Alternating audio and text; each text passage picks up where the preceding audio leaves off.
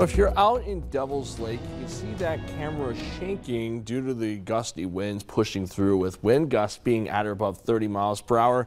But we are seeing some breaks in the cloud cover, giving us a break from the rain. Speaking of the rain, yesterday we saw pretty decent rainfall totals. This was a measurement taken by a viewer. Elizabeth, thank you so much for recording this measurement. Highly appreciate it. She recorded, I think, just a little over a quarter-inch of rain at Thief River Falls. And one of the main things is that some areas saw decent rainfall totals, over an inch in some locations, and other areas didn't really see much rain at all. And that was because of where the heaviest showers were pushing right on through.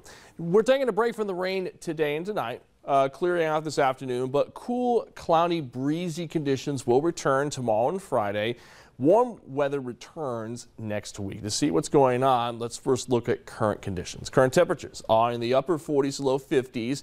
Again, seeing those winds coming in from the northwest at around 20 to 30 miles per hour. Wind gusts above 30 miles per hour in Devil's Lake, Jamestown, for instance. So it's very windy in some portions of North Dakota, and that's because what's happening is, well, the low pressure system that brought our rain yesterday, that's moving into Canada, but there's another low pressure system right to the north of North Dakota, and that will stay north of North Dakota and Minnesota over the next couple of days, bringing some cloud cover and moisture into the region in the form of cloud cover and a couple of showers, in fact.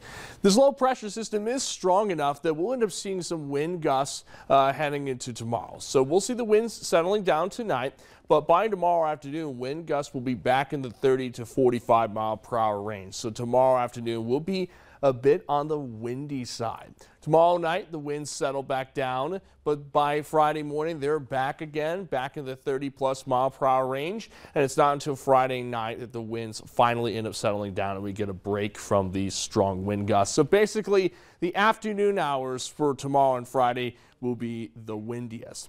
As for precipitation, staying dry this afternoon and evening, just some scattered clouds, and that's it. As we head into tomorrow morning, though, widespread cloud cover makes a return.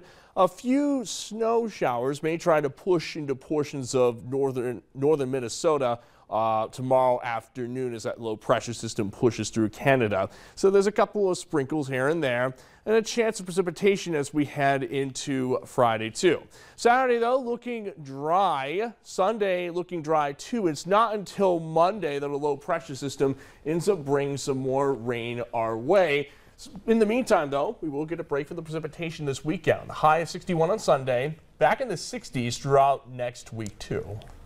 And just looking at the 11-day, though, compared to maybe the previous 11 days, yeah, quite the dip in the highs and things like that, but still have to be happy at least about the 60s. You know what? At least we're not dealing with heavy snow. That's a good start. Exactly. Joseph, thank you.